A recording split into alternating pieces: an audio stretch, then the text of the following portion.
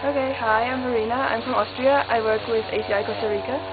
We are here with a group from Canada with 24 students, well 23 students and a professor. They come from Canada, they are high school students and they come here for 3 weeks.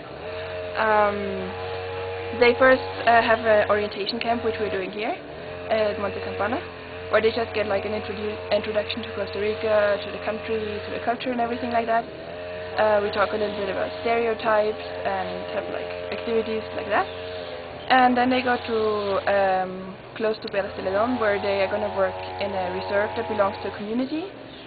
They're going to be there like for 10 days and they're going to live in host families.